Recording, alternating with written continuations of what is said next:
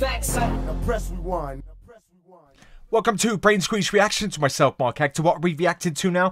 Tupac. Kind of. I'm reacting to a gent called Spice One. Okay, I've just literally come off the back of a reaction of Spice One doing an interview on the dialogue, or the art of dialogue, I think it's called something like. My apologies, I forgot what it's called, but it does come up. It does come up. And he's been talking about Tupac. Now, in the last video, if you haven't watched it, he referred to Jay-Z and Tupac being compared, and his whole analysis of how he feels about Tupac being compared against Jay-Z is second to none. And I couldn't help but go, and I thought, fuck it, you know what, you can have two, because I'm going into it again, because it was brilliant. It was brilliant. Now, the heading on this one has got old fucking Cream Puffy in it, so I'm gonna be frustrated. At the beginning of the last video, I got fucking frustrated, but this is Puffy. Why didn't you warn Tupac that he was gonna get set up at Quad Studios? And then it says Biggie died over... and it looks like I'll never know. Biggie died over something, so we'll see where this one goes.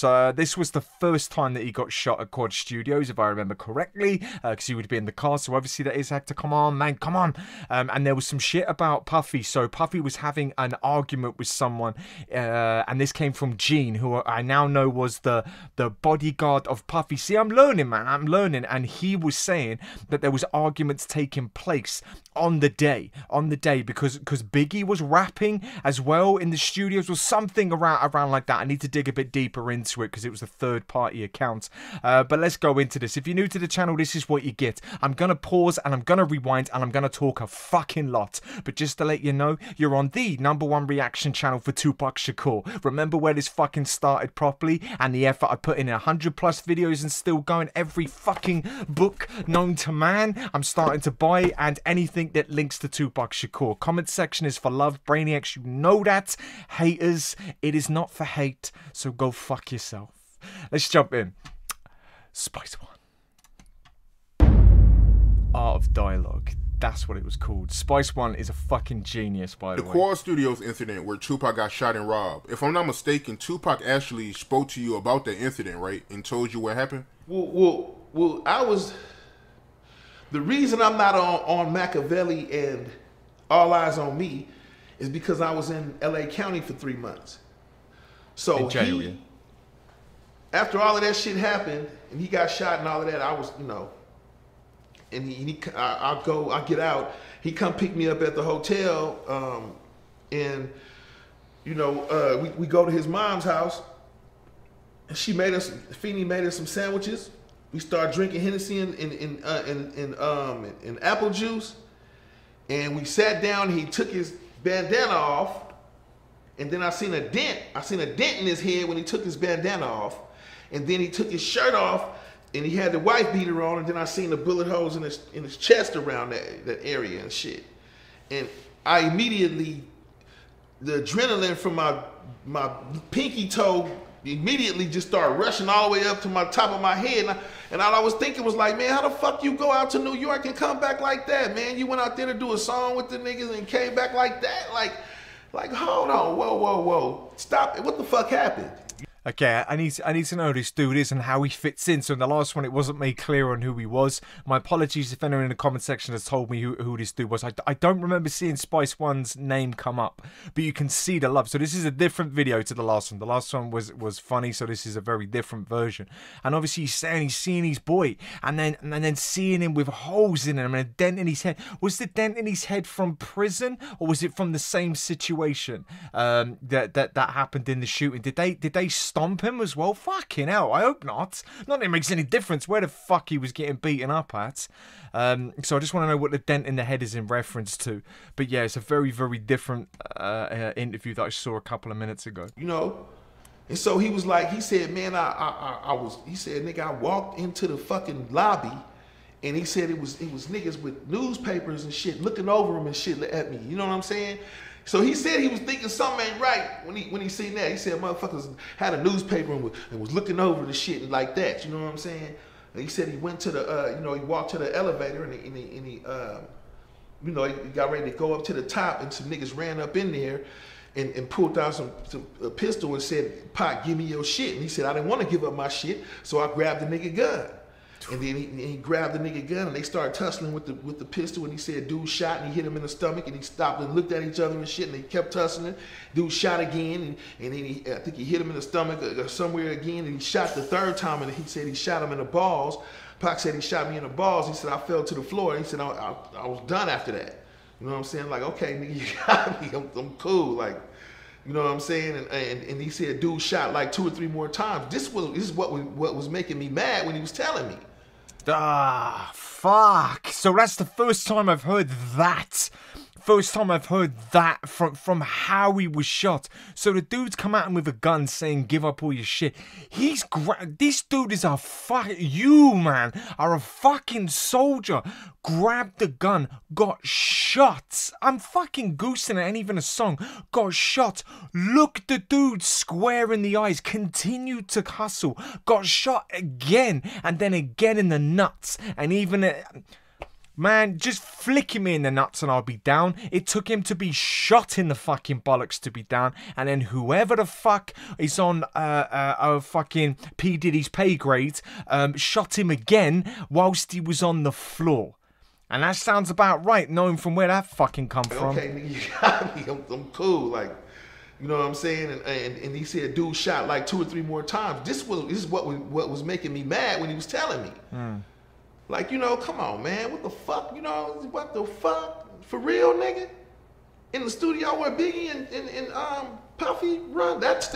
So Biggie was there and P. Diddy was there, or Cream Puffy man was there, and he was arguing with someone, and I can't remember the dude's name, and I watched it on the interview, and he was arguing with someone, saying Tupac's name because Biggie was there, and he was fucking keeping an eye on Biggie because Biggie started slipping off with Junior Mafia, if I've got that right, correct me in the comment section, was starting to do his own shit, and Cream Puffy didn't want to lose that money, so he was just being a fucking bellend either way, clearly frustrated as well.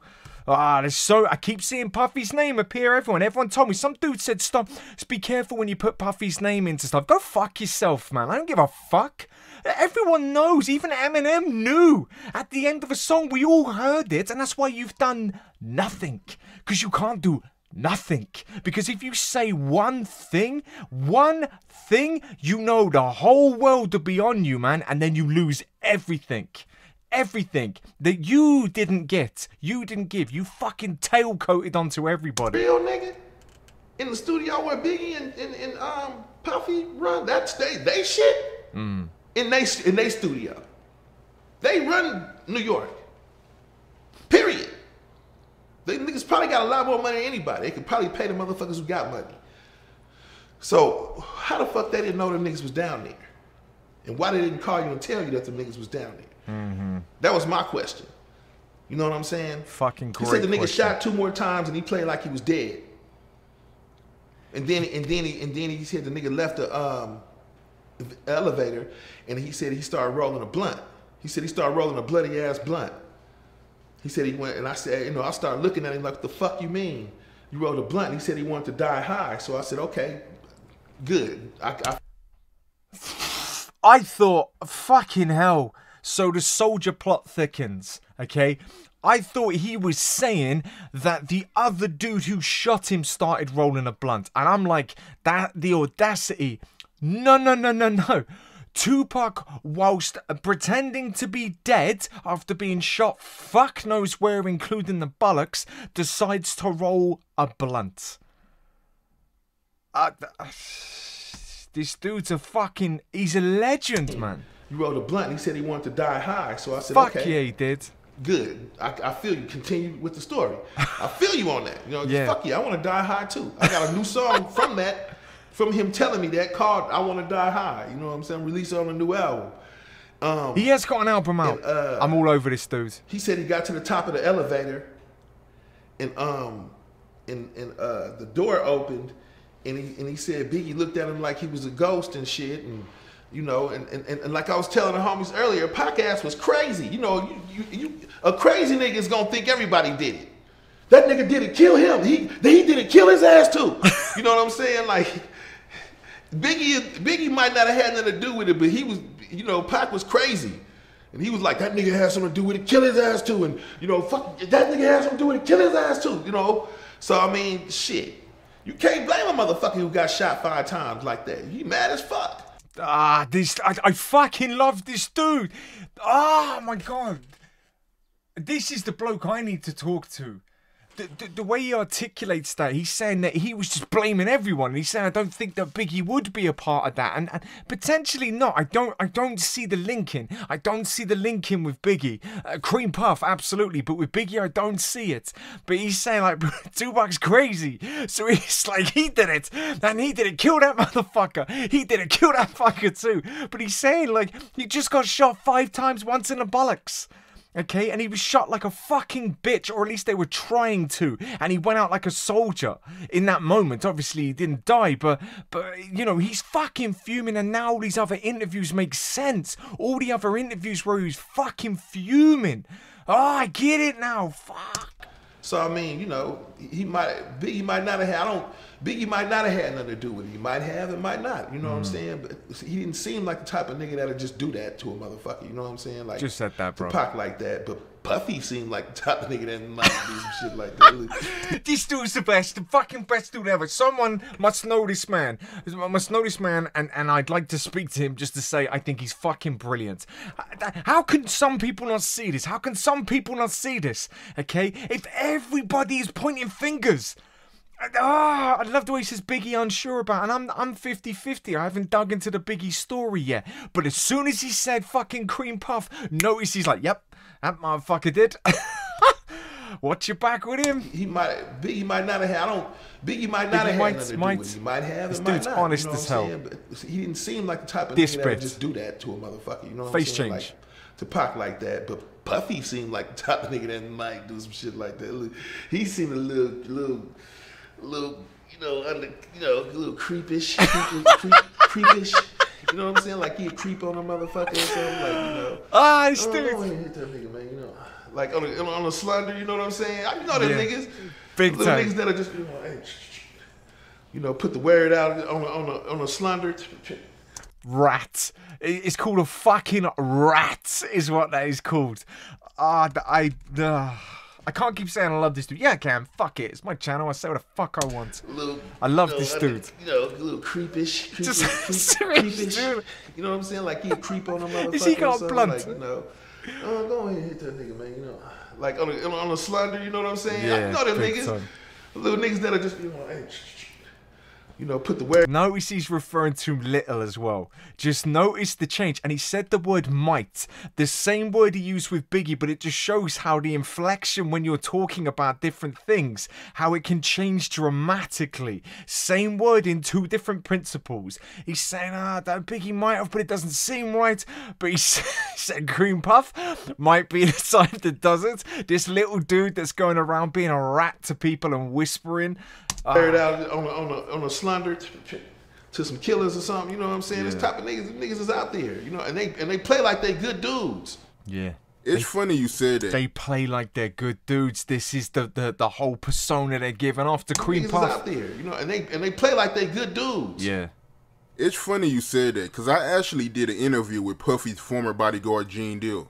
And he said that Puffy, he actually knew that something was going to happen to Tupac that day at Quad Studios. He said Puffy and Andre Harrell knew. Yeah, and that's what I was saying. Like, man, why you didn't call him and say, don't go to the fucking studio? The niggas is down there. You know what I'm saying? That would have been the right thing to do if you have a business, a client coming over there to do songs with your artist. You know, unless you mad at the nigga like that. So I mean, you know, man, it was all real blurry. And then, you know, everything come to light when you start sitting back thinking about it and shit. You know. Pausing. Now, out of curiosity, man, did Tupac ever speak to you about who he felt like was behind the attack?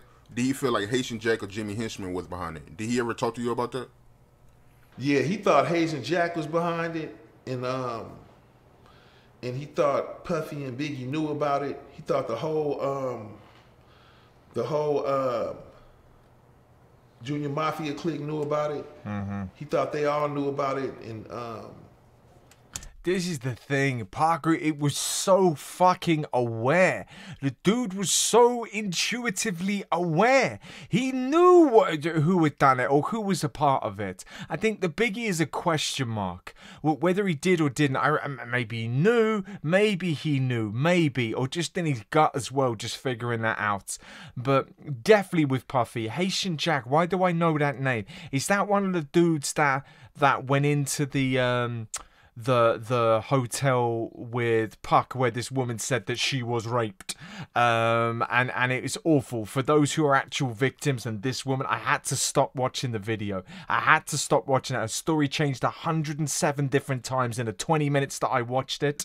But I just want to know, is Haitian Jack the dude that she said was in there as well? I just want to see how close this Haitian Jack was to Tupac in surroundings to understand more. I'm reading the book at the moment around his death. There's talking about that. I just want to understand where Haitian Jack fits in, please. The whole Junior Mafia clique knew about it. He thought they all knew about it, and you know, he didn't know who. You know, he just knew his enemies wasn't over there on the west. He knew that he got shot over there on the east like that. You know what I'm saying? By some niggas he thought was his friends, or he thought that had his back. They didn't shoot him, but they could have avoided that shit. You know, in as far as what he was concerned, and for what I'm hearing from everybody else, as far as Puffy knowing that them fools was down there, he could have called that man and said something. You know, Biggie's death didn't have anything to do with Pac. You know, on a subliminal note it did, like you know, but it was some shit. You know, Biggie didn't pay some motherfuckers. You know, he was supposed to pay, and you know that just added on to it with Pac being dead. You know what I'm saying? This dude knows so much, man, and I love that his honesty as well when he's chatting. And even that end bit when he's saying like Tupac had nothing to do with Biggie's death. It was just the fact that Tupac had died. It's very easy to connect those dots and say that Tupac sorted that. But I believe what he's saying, it was something to do with money owed or something else. I don't know. I haven't even looked into the Biggie situation. But again, going back to Cream Puffy, that fucking name keeps coming up. It comes up everywhere. And ask yourself, from watching what that dude said, with that dude that gives you creepy vibes, go and watch a Cream Puffy track. Go and watch one where he's dancing around like a fucking moron, okay? And tell me that dude's not a rat. That dude's not creepy as sin. He is. He just bleeds it. He's a dude that says, I'm untouchable. I've got so much money, I can do whatever the fuck I want. That's the vibe that he gives me, and I ain't changing shit on Brainsqueezereactions. I don't give a fuck about your opinion. I don't care how you feel about me saying that. My channel, my thoughts, I'm allowed an opinion. It's a fucking sort of free world. Who knows? Let me know in the comment section what you think about whether Cream Puffy has got something to do with that. I definitely do. And you're welcome to challenge. You're welcome to challenge in any way, shape, or form. But there's a couple of people that I've watched now. The Gene one, I was a bit like, okay, the dude was about this dude. Pure, just pure in everything he says, and I fucking love this dude. I'm gonna find one of his tracks and we're gonna react to it. Someone give me a fucking amazing track from this dude. Now that I know that he does rap or he's a part of producing or whatever it was he said about an album coming out, let me know in the comment section as well. Anyways, thank you very much for watching. Love you all, and that's about it. And it's anyway. How are you? What? No, we don't have time for that. We got shit to do.